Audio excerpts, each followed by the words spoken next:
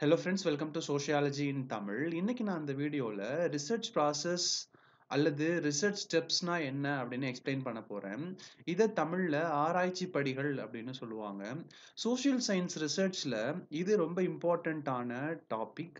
Process அல்லது steps இல்லாம நீங்க ரிசர்ச் வந்து கண்டக்ட் பண்ண முடியாது. நீங்க இந்த சேனலை சப்ஸ்கிரைப் பண்ணல அப்படின்னா make sure you subscribe to this channel. I will be uploading lot of videos on research methodology. Now let's get started. இந்த வீடியோவை ஆலன் பிரிமன் அப்படின்ற ரொம்ப ஃபேமஸான ஆத்தரோட சோஷியல் ரிசர்ச் மெத்தட்ஸ் அப்படின்ற புக்கை ரெஃபர் பண்ணி தான் ப்ரிப்பேர் பண்ணியிருக்கேன். ரிசர்ச் ப்ராசஸ் அல்லது ரிசர்ச் ஸ்டெப்ஸ் அப்படின்னா என்னன்னு தெரிஞ்சுக்கிறதுக்கு முன்னாடி ரிசர்ச் அப்படின்னா என்னன்னு நம்ம தெரிஞ்சுக்கணும்.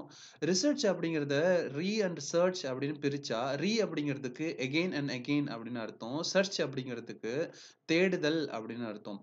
சொசைட்டில நிறைய பிரச்சனைகள் புதுசா வருது. இந்த புது பிரச்சனைகள் முன்னாடி எப்போ வந்துச்சு அப்படிங்கிறத பேஸ் பண்ணி இப்ப இருக்க பிரச்சனைக்கு என்ன சொல்யூஷன்னு ரிசர்ச் மூலமா கண்டுபிடிக்க முடியும். அதனால இதை ரீசர்ச் அப்படின்னு சொல்லுவோம். ரிசர்ச் வந்து ஆக்சுவலா சோஷியல் சயின்ஸ்ல 10 படிகளை கொண்டது. முதல் படி வந்து identifying the research problem. Identifying the research problem அப்படிங்கிறத ஆராய்ச்சி பிரச்சனைகளை கண்டறிதல் அப்படின்னு தமிழ்ல சொல்லுவோம்.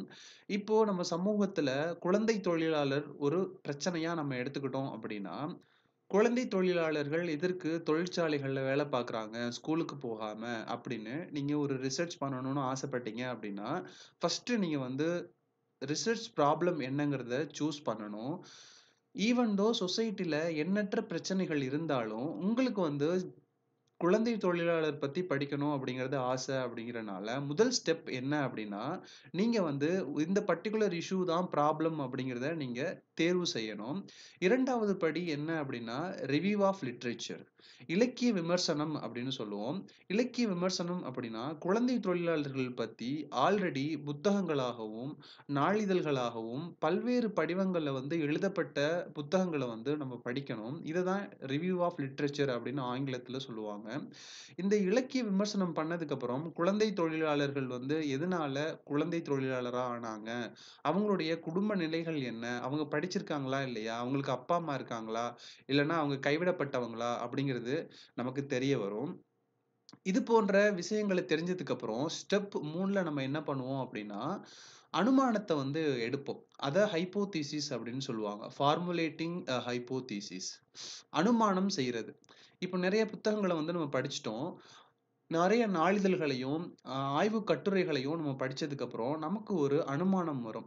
குழந்தை தொழிலாளர்கள் எதனால இந்த இந்திய நாட்டில இருக்காங்க, சில புத்தகங்கள்ல சொல்லியிருப்பாங்க குழந்தை தொழிலாளர்கள் வந்து ஸ்லம் ஏரியால இருந்து வந்திருக்காங்க, குழந்தை தொழிலாளர்கள் வந்து படிக்காத அம்மா அப்பா காரணத்தினால குழந்தை தொழிலாளர்களா ஆனாங்க, குழந்தை தொழிலாளர்களுக்கு வறுமை இருக்கு, குழந்தை தொழிலாளர்களுக்கு போதுமான இருப்பிட வசதி கிடையாது. இது போன்ற பல விஷயங்கள வந்து நம்ம முன்னாடி படித்த புத்தகங்கள பார்த்திருப்போம். அது மாரி நம்ம வந்து ஒரு அனுமானம் எடுத்துக்கணும். அததான் ஸ்டெப் 3ல பண்ணுவோம். எடுத்துக்காட்டு, நான் ஒரு அனுமானம் பண்றேன். நெறைய புத்தகங்கள நான் படிச்சுட்டேன். படிச்சதுக்கு அப்புறம் நான் ஒரு அனுமானம் பண்றேன். என்ன அப்டின்னா, குழந்தை தொழிலாளர்கள் எதுக்கு இருக்காங்க அப்டின்னா, வறுமையின் காரணமா இருக்காங்க. அப்படின்னு ஒரு ஹைப்போதீசிஸ் கிரியேட் பண்ணிட்டேன். இதுதான் ஸ்டெப் 3. இது போன்ற நிறைய ஹைப்போதீசிஸ் வந்து நம்ம கிரியேட் பண்ணலாம். 4 ஹைப்போதீசிஸா இருக்கலாம், 10 ஹைப்போதீஸா இருக்கலாம். எத்தனை ஹைப்போதீசிஸ் வேணாலும் நம்ம கிரியேட் பண்ணலாம். அதுக்கப்புறம் ஸ்டெப் 4ல நம்ம என்ன பண்ணணும் அப்படின்னா, identifying, manipulating and controlling variables. Variables அப்படிங்கிறத மாறிகள் அப்படின்னு தமிழ்ல சொல்லுவோம். மாறிகளை கண்டறிதல், கையாளுதல் மற்றும் கட்டுப்படுத்துதல் அப்படின்னு இந்த ஸ்டெப்ல வந்து அர்த்தம். இந்த ஸ்டெப்ல நம்ம என்ன பண்ணுவோம் அப்படின்னா, இந்த புத்தகங்கள படிச்சதுக்கு அப்புறம் நம்ம ஒரு அனுமானம் வச்சிருப்போம். இந்த அனுமானத்துக்குள்ள உள்ள மாறிலிகள வந்து கண்டுபிடிக்கணும். அந்த குழந்தை தொழிலாளர்களுக்குள்ள என்னென்ன மாறிலிகள் இருக்கும்? மாற்றங்கள், வேரியபிள்ஸ் அப்படிங்கிறது ஆண், பெண். அந்த குழந்தை வந்து ஆணாகவும் இருக்கலாம், பெண்ணாகவும் இருக்கலாம். அதுக்கப்புறம் என்னென்ன மாற்றங்கள் இருக்கும்? குடும்பத்த எடுத்துக்கிட்டீங்க அப்படின்னா, அவங்க தனி குடும்பமா இருக்கலாம், கூட்டு குடும்பமா இருக்கலாம். இல்ல பிரிக்கப்பட்ட செப்பரேட்டட் ஃபேமிலியா இருக்கலாம். அவங்க என்ன மதம்? அவங்க ஃபேமிலி படிச்சிருக்காங்களா இல்லையா? அந்த பெண் குழந்தையோ, ஆண் குழந்தையோ தொழிலுக்கு வர்றதுக்கு என்னென்ன காரணங்கள்? இது போன்ற மாறிகளை வந்து நம்ம வந்து லிஸ்ட் அவுட் பண்ணணும். நம்ம இந்த ரிவ்யூ ஆஃப் லிட்ரேச்சர் படிக்கும்போதும் சரி, நம்ம சிந்திக்கும்போதும் சரி, நமக்கு வந்து மாறல் வந்து தோன்றும். என்னென்ன மாதிரியான கேள்விகள் கேட்கலாம்? இந்த கேள்விகள் வந்து பேஸ் பண்ணி தான் நம்மளோட மாறிலி இருக்கும். இதுதான் ஸ்டெப் 4. அடுத்து ஸ்டெப் 5ல பாத்தீங்கன்னா ஃபார்முலேட்டிங் a research design. இத ஒரு ஆராய்ச்சி வடிவமைப்பை உருவாக்குதல் அப்படின்னு தமிழ்ல சொல்லுவோம். இந்த ஸ்டெப்ல நம்ம ரிசர்ச் டிசைனை சூஸ் பண்ணுவோம். ரிசர்ச் டிசைன் ரிசர்ச் மெத்தடுக்கும் மக்கள் கன்ஃபியூஸ் ஆகுறாங்க. ரிசர்ச் டிசைன் அப்படிங்கிறது மிகப்பெரிய ஒரு விஷயம். அதுக்குள்ளதான் ரிசர்ச் மெத்தட் இருக்கும். ரிசர்ச் டிசைனை பெருவாரியான ரிசர்ச்சர்ஸ் 3 வகையா பிரிக்கிறாங்க. Qualitative research, quantitative research, mixed method research. இதெல்லாம் டிசைன். இதுக்குள்ளதான் ரிசர்ச் மெத்தட்ஸ் இருக்கு. அதை மற்ற வீடியோக்கள்ல பார்க்கலாம். ஃபர்ஸ்ட் 4 ஸ்டெப் முடிஞ்சதுக்கு அப்புறம் 5வது ஸ்டெப் நம்ம என்ன பண்ணுவோம் அப்படின்னா, இது போன்ற பிரச்சனைக்கு எந்த மாதிரியான ரிசர்ச் டிசைன் கரெக்டா இருக்கும், குவான்டிடேட்டிவா குவாலிட்டேட்டிவா இல்லனா மிக்ஸ்டு மெத்தடா அப்படின்னு சூஸ் பண்ணணும். குவான்டிடேட்டிவ் அப்படின்னா எண்ணற்ற குழந்தைகளை படித்து அவங்கள போய் நேர்ல மீட் பண்ணி இல்லனா அப்சர்வ் பண்ணி அவங்கள பத்தி படிக்கிறது தான் குவான்டிடேட்டிவ்.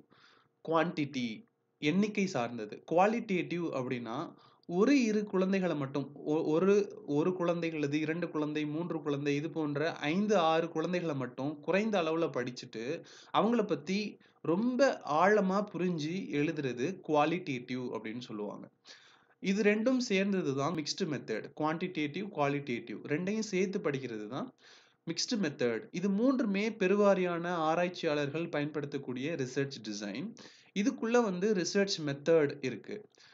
அதை வர்ற வீடியோக்கள்ல பார்க்கலாம். இப்போ நம்ம ரிசர்ச் டிசைன் சூஸ் பண்ணிட்டோம். இப்போ குழந்தை தொழிலாளர்கள் பத்தி படிக்கணும் அப்படின்னா சிறப்பான டிசைன் என்ன அப்படின்னா குவான்டிடேட்டிவ் டிசைன் தான். நம்ம எண்ணற்ற குழந்தைகளை படிக்கும்போது தான் நம்மளுக்கு சரியான தீர்வு என்ன அப்படிங்கிறது நம்மளால அண்டர்ஸ்டாண்ட் பண்ணிக்க முடியும். அதனால இங்க குழந்தை தொழிலாளர்கள் பத்தி படிக்கிறதுக்கு குவான்டிடேட்டிவ் ரிசர்ச் டிசைன் நம்ம சூஸ் பண்ணிக்கலாம். அடுத்தது ஸ்டெப் 6. இந்த ஸ்டெப் 6ல நம்ம என்ன பண்ணுவோம் அப்படின்னா constructing tools and devices. Constructing tools and devices அப்படின்னா கேள்விகளை நம்ம ஃப்ரேம் பண்றது. எந்த மாதிரியான கேள்விகள் கேட்க போறோம், நேர்ல போய் அப்சர்வ் பண்ண போறோமா இல்லைன்னா அவங்க கிட்ட கொஸ்டின் கேட்க போறோமா இல்லைன்னா அவங்க கிட்ட ஒரு உரையாடலா பேசி அதை ரெக்கார்ட் பண்ண போறோமா, இதெல்லாம் தான் கன்ஸ்ட்ரக்டிங் டூல்ஸ் அண்ட் டிவைசஸ் அப்படின்னு சோசியல் சயின்ஸ்ல சொல்லுவாங்க. இது எதுக்காக அப்படின்னா அப்சர்வ் பண்றதுக்கும் அந்த குழந்தை தொழிலாளர்களுக்கான பிரச்சனைகளை மெஷர் பண்றதுக்கும் உதவக்கூடிய டூல் அப்படின்னு சொல்லுவோம். தமிழ்ல கண்காணிப்பு மற்றும் அளவீட்டுக்கான கருவிகள் அல்லது சாதனங்களை உருவாக்குதல் தான் 6வது ஸ்டெப். இதற்கப்புறம் ஸ்டெப் 7ல என்ன பண்ணுவோம் அப்படின்னா சாம்பிள் செலக்ஷன் பண்ணுவோம். சாம்பிள் அப்படிங்கிறது மாதிரி தேர்வு. இப்போ குழந்தைகள் எண்ணற்ற குழந்தைகள் உலக அளவுல இருக்காங்க. இந்தியால படிக்கணும் அப்படின்னா ஸ்பெசிஃபிக்கா நம்ம எங்க போய் படிக்க போறோம். இப்போ நீங்க சென்னையில இருக்கீங்க அப்படின்னா சென்னையில எந்த ஏரியால குழந்தை தொழிலாளர்கள் அதிகம், அந்த தொழிலாளர்களோட டீட்டெயில்ஸ் நம்ம வாங்கி எத்தனை குழந்தை தொழிலாளர்களை நம்ம சூஸ் பண்ண போறோம். நம்ம எல்லா குழந்தைகளையும் நம்மளால படிக்க முடியாது. அதனால குறிப்பிட்ட ஏரியால இருக்க குழந்தைகளை மட்டும் சாம்பிளா எடுத்து அவங்களை வைத்து மற்ற குழந்தைகளுக்கு ஏற்படுற பிரச்சனைகளை நம்ம அனுமானம் செய்ய முடியும். அதுதான் இந்த ஸ்டெப் 7 சாம்பிள் செலக்ஷன். ஒரு எடுத்துக்காட்டா நீங்க ஒரு 130 இல்லைன்னா 300 400 480 இது போன்ற எண்ணிக்கையிலான குழந்தைகளை தேர்வு செய்து நீங்க ஆராய்ச்சி பண்ணலாம். இதற்கு தனியான ஃபார்முலாக்கள் இருக்கு. அதை நம்ம பயன்படுத்த வேண்டும். ஸ்டெப் 8 பாத்தீங்க அப்படின்னா டேட்டா கலெக்ஷன். நம்ம கொஸ்டின் ஃப்ரேம் பண்ணிட்டோம், சாம்பிளும் சூஸ் பண்ணிட்டோம். 100 குழந்தைகள் எடுத்துக்காட்டா வச்சுக்கோங்க. சென்னையில ஸ்பெசிஃபிக்கா 100 குழந்தைகளை படிக்க போறோம், பர்டிகுலர் ஏரியால இருக்க குழந்தைகளை அப்படின்னு சூஸ் பண்ணதுக்கு அப்புறம் டேட்டா கலெக்ஷனுக்கு நம்ம போகணும். டேட்டா கலெக்ஷன்ல என்ன பண்ணுவோம் அப்படின்னா நம்ம கிட்ட கொஸ்டின்ஸ் இருக்கும். அந்த கொஸ்டின்ஸை குழந்தைகள் கிட்டயோ இல்லைன்னா அவங்களோட தாயார்கிட்டயோ இல்லைன்னா கார்டியன் கிட்டயோ நம்ம கேள்விகளை கேட்டு பதில்களை ரெக்கார்ட் இல்லைன்னா எழுதி கொண்டு நம்ம டேட்டா அனாலிசிஸ் பண்ணணும். அதுதான் ஸ்டெப்ஸ் 9. இந்த ஸ்டெப் 9ல தான் டேட்டா அனாலிசிஸ் பண்ணணும். டேட்டா அனாலிசிஸ் அப்படிங்கிறது எத்தனை குழந்தைகள் வறுமையினால குழந்தை தொழிலாளர்கள் ஆனாங்க? எத்தனை குழந்தைகள் வந்து தாய் இல்லாம குழந்தை தொழிலாளர்கள் ஆனாங்க? எத்தனை குழந்தைகள் தனி குடும்பத்தை சார்ந்தவர்கள்? எத்தனை குழந்தைகள் கூட்டு குடும்பத்தை சார்ந்தவர்கள்? இது போன்ற விஷயங்கள வந்து அனலைஸ் பண்றது தான் data analysis and interpretation. Interpretation அப்படிங்கிறது அதற்கான விளக்கத்த வந்து நம்ம ஒரு சமூகவியலாளரா நம்ம குடுக்குறது தான் டேட்டா இன்டர்பிரட்டேஷன் அப்படின்னு சொல்லுவோம். அதுக்கப்புறம் ஸ்டெப் 10. இது வந்து ரைட்டிங் ரிசர்ச் ரிப்போர்ட், ஆய்வு அறிக்கைகள் எழுதுதல். இந்த ஆய்வு அறிக்கையை எழுதும்போது நிறைய முறைகள் இருக்கு. அந்த முறைகள நம்ம பயன்படுத்தி ஆய்வு அறிக்கையை வந்து எழுதி சப்மிட் பண்ணணும். இதுதான் ஒட்டுமொத்த ரிசர்ச் ப்ராசஸ், ரிசர்ச் ஸ்டெப் சொல்லுவாங்க. இந்த 10 ஸ்டெப்ஸையும் வந்து நீங்க மெமரைஸ் பண்ணிக்கோங்க. எக்ஸாம்க்கு கண்டிப்பா யூஸ்ஃபுல்லா இருக்கும். இது சம்பந்தமான எந்த கேள்விகள் உங்களுக்கு எழுந்தாலும் கமெண்ட் பாக்ஸ்ல கேளுங்க. I'll be answering your queries. If you want to listen this video in English, make sure you subscribe to Sociology for competitive exams. Watch my other videos. For more new videos, subscribe to my YouTube channel. This is Mohammed signing off.